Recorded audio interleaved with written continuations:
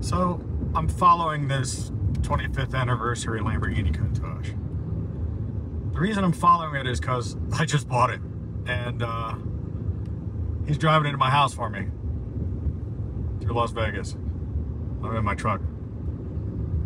Yeah, I do stuff like that sometimes. Yeah.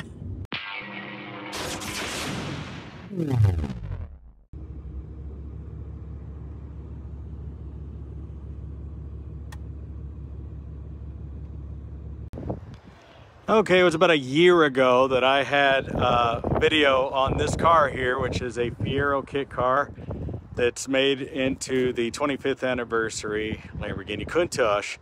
It's not stretched, it's not correct, I know. Haters and trolls, beware. But I thought it was really cool and I wanted to buy it from the guy, and he sold it to me today. All right, it's a windy day.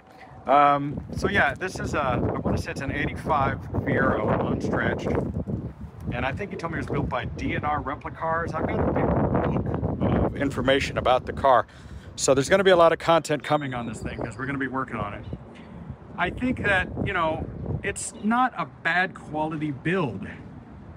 You know, the gaps and things are decent. It's designed in a way that the whole tops of the windows just come out, which of course are not correct, but makes for good wind flow. And this whole top is a target top that comes right off, and it's actually really well built, very sturdy. You know, real glass. Some of the interior needs help. You know, where these kit cars always fall apart is some of just the little detail. Doesn't have real Caravella lights, just got regular fog lights. That was busted. Not the correct mesh. There's a lot of things that aren't correct about it, but most people have never seen one of these cars in real life. Does not have original Lamborghini door handles. It just uses, like, it's got this little push button thing, and the remote actuated from the remote. So, but at least they do go up, and there's actually tons of room in this thing for me. I'm 6'2", 210 pounds, and I fit in there nicely. The seats were white, trimmed in red, but they're all ripped up, so I put these seat covers on there. I'm gonna get all this extracted and get that reupholstered. I'm gonna do a lot of reupholstery in here, work on this dash and the gauges and the controls, put some real door handles and things in it. I think, you know, the paint on it's really good for being as old as it is. It was built, I want to say, I think in 1998. And I actually fit in the thing pretty good, considering, you know. Steering wheel is really small. This is where these cars always fall apart. They lack in the upholstery because they try to do everything themselves, and that's really where they fail. But, you know, I fit in the thing. There's tons of room for me. Look at the foot room in this. You know, you got your fuse box, but look how much foot room there is. So, I mean, compared to a real Lamborghini, I'm wearing size 14 shoes. It's an automatic, yes, it's an automatic. But, which is what I wanted. I wanted an automatic. I know there's a lot of haters out there. But, I mean, like, this is just, there's duct tape, black duct tape, you know. This is where this isn't finished. And this is where these cars fall apart. And this is where I'm going to make some changes. I think this car has good bones. It really does. It's a good running, driving car. It has the standard Fiero V6 in it, which seems to run great, doesn't overheat. Now don't forget, if you watch my other videos, I have that other Lamborghini Countach kit that I bought solely because I wanted the wheels and all the extra spare parts, but it has that new Cadillac V8 motor in there. Thinking very seriously of sticking that in this car, although I wonder if it's even worth doing. Now I have that other 88 Fiero that I bought with the 3800 motor. It's not the supercharged, but it is the 38, and that thing runs like a champ, fires up and runs perfect. But this car, it runs and drives kind of fine. I mean, yeah, it's a slow-ass V6, doesn't have air conditioning. It fires right up and it runs. It's all GM. You know, don't have the air conditioning in there. That's gonna have to be added for sure. But the thing runs cool. I'm catching a lot of gas smell.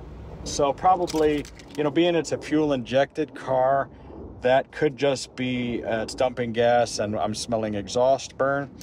or could be a fuel return line or a vacuum leak or something. We're going to get to the bottom of that. But I might just end up keeping this motor, just leaving it the way it is, because it works. You know, the big mistake you can make with these cars is putting too much money into it, and you just can't put too much money into a car that's just going to be wrong always. It'll never be right. Let's take a look at some of this dash. They've just used speaker felt. He said he did it because it was too reflective, but I mean, this is just glued on there. And it looks like it was trimmed with electrical tape, I think. But this is just vinyl that looks like it's from this white underneath. It looks like it was black painted vinyl or something, or maybe it's, I don't know. So I might go ahead and have all this redone. And I mean, this, you know, get a real Lamborghini steering wheel, kind of un-GMs this stalk here, redo this system here, put in the fake gated shifter, but that's really an automatic. Might try to perfect this window system a bit, because I'd rather have air conditioning than the windows down. But I dig this whole Targa top thing. It's held in with screws, and it's not any much more of a pain in the ass than if you've ever had a C4 Corvette Targa. I mean, that's a pain in the ass, yeah. But like, I've driven the car, and it's not insanely hard to drive. This mirror, I think I would mount it differently, but it's actually a video screen. So it comes up as a video screen so you can see out the back. It's not bad, really. The visibility in this thing, I mean, it's just, that's the way a Lamborghini is. I mean, you got this pillar here, right? So your range of view after you pull the steering wheel down is, I think it's just a few inches, you know, horrible visibility. But that's just the way a Countach is. I mean, you can't, even if you could see out the back window, all you're going to see is your wing. I mean, so what's the point? Like, I can't really see much of anything behind me. Well, good thing this camera's here. I don't want to run into the fake Ferrari over there. So now I have a fake Testarossa and a fake Lamborghini. I'm on my way to being a complete and total wannabe.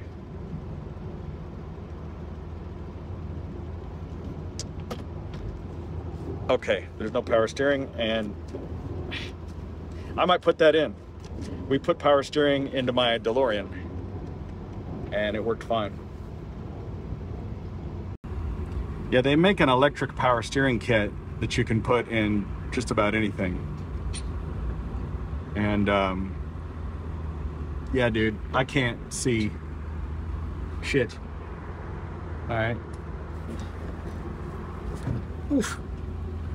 It's got skateboard wheels mounted to the front. There we go.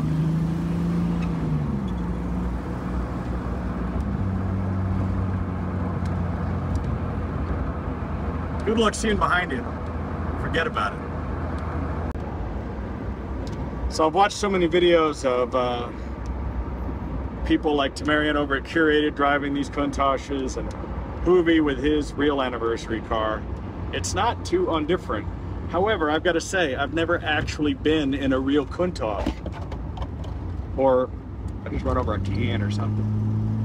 But as far as I know, you know, I've never been in any Lamborghini at all, ever.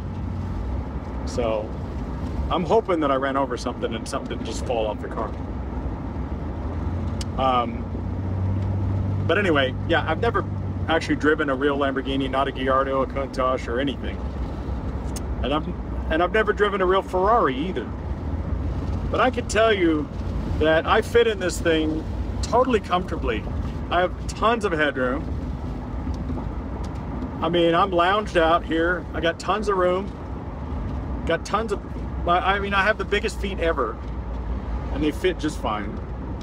And I mean, other than the lack of air conditioning in Las Vegas, you get a couple of months a year where it's just beautiful. Like, it's probably 95 degrees today, but I'm fine. As long as there's some air moving, I feel fine. And I'm wearing all black. So the dude that sold it to me, Mike, great guy. He doesn't know anything about the car, really. He's not a car dude. But he did tell me he's never driven it on the highway. He said he's afraid to drive it on the highway. He's never had the thing over maybe 40 miles an hour. And I'm like, why? Like, and he goes, I don't know, I'm just skittish, you know? He's timid. And he was worried about the car blowing apart, I guess. I don't know. It seems pretty solid to me. I mean, I'm driving it right now. I'm not catching any major squeaks or rattles, just wind. And it drives straight, although the steering wheel is sideways, which I think is just a mounting issue. I'm trying to see. Doesn't seem like it's yanking. It's going to the right a little bit. And the wheel is turned to the left at about 10 o'clock. Could be just a mounting issue. We're gonna figure that out. I'm gonna replace that with a real Lamborghini steering wheel. But listen, I've drove some janky cars. For those of you not familiar with my shop, we've done over 45 DeLorean time machines, 8 Night Riders, 8 Bluesmobiles, 4 Ectos, a couple of 18 vans, Jurassic Parks. We had a TV show called Screen Machines. Last year, you might have remembered a video we did with an 89 Batmobile. So I'm used to pretty crazy stuff, and kit cars are no different.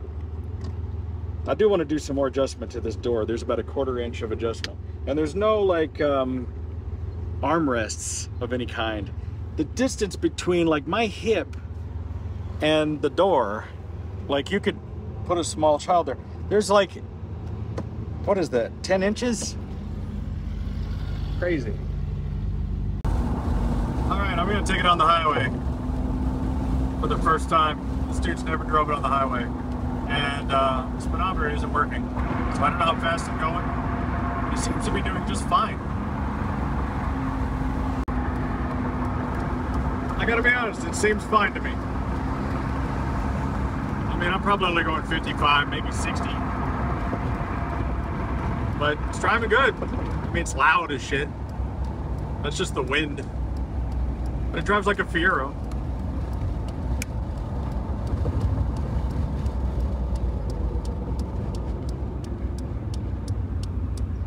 What is clicking? I think the blinker got stuck. Interesting. Just like a real Countach, I'm getting a strong gas smell. I don't know if it's because the engine is right behind me, or, you know, it seems like unburnt gas. I don't know if there's a leak. You know, the filler neck is right there by my shoulder, which on a Countach would normally be on the other side, I believe, on the right side. But it could be I'm just smelling the vapors coming out of the filler neck. But it's doing great. Driving fantastic.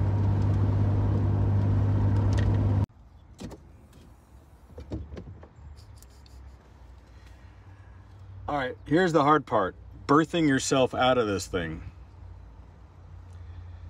There's no way to get in and out of this and without looking like the Wolf of Wall Street. There we go. Okay, that leg, and this one.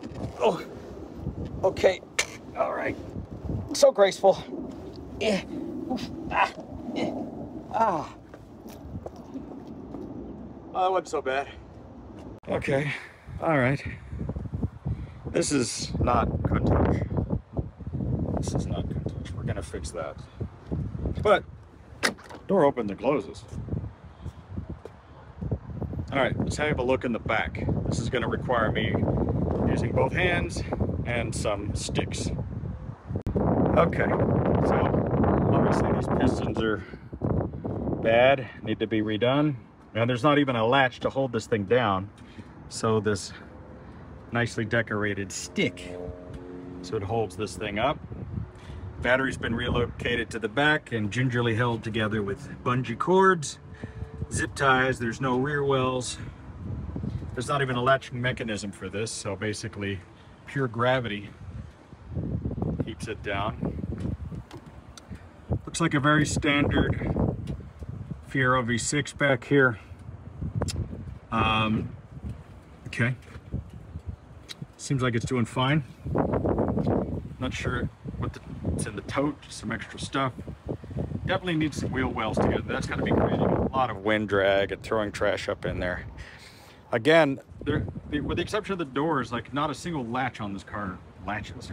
I mean, this thing is, again, just held down with gravity and wind.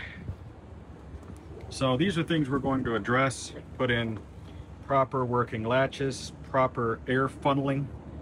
This wiring is just a mess. You know, it always amazes me that there are guys that are so talented that they can do all this body work and mount this together, but they can't wire anything. I mean, this is a ridiculous rat's nest of relays, grounding, butt splices. This is the problem with most kit cars, because like you get a guy, he knows how to weld, he knows how to do fiberglass, body work, but when it comes to the engineering of the car, making it a car, it's a complete and total failure. I mean, like is that an overflow or is that a washer jug that's just not hooked up to anything? So I guess that's the washer. The windshield wiper doesn't go anyways, but it doesn't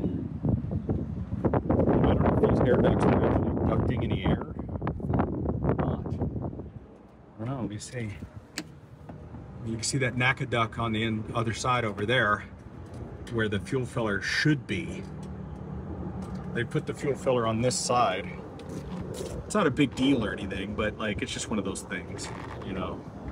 I think that the car is really well done. I mean, I would like to have a pinstriper come in and put a super thin black line on all the edging to make it look a little bit more authentic. Maybe get some more authentic lighting, you know, lenses. I think he said these come off a Chevette, but the real Lamborghini lights aren't incredibly hard to get hold of. But quality-wise, I mean, the gaps aren't terrible. You know, like it's just not that bad. And if you've ever seen an actual Countach, they're not well made anyway. I need to get these headlights fixed. They have to be manually operated. Got to get air conditioning. And all this has to just be properly funneled. That's all going to happen.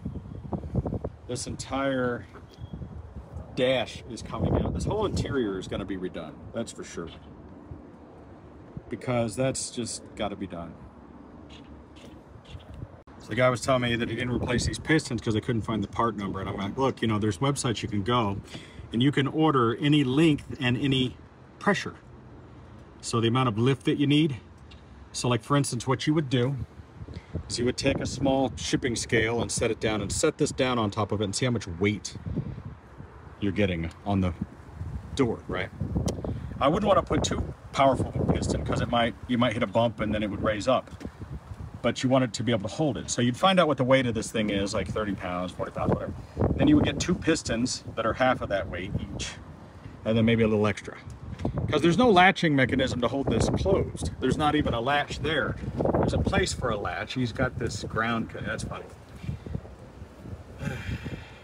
But I'm not gonna pick on the guy, he doesn't know anything about cars, but the guy that built this car, he did a fantastic job building the physical car, but you know, just need a little help in the engineering and the wiring section.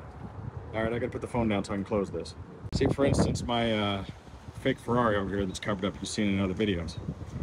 Those are real Ferrari Testarossa lights. You know, and some of the badges are correct and things, although the size for the badge, like look how big that space was. I need to get this. Yeah, here's the deal. This cover I bought goes to an actual Testarossa, and this just shows you how much bigger this car is by a few inches all the way around.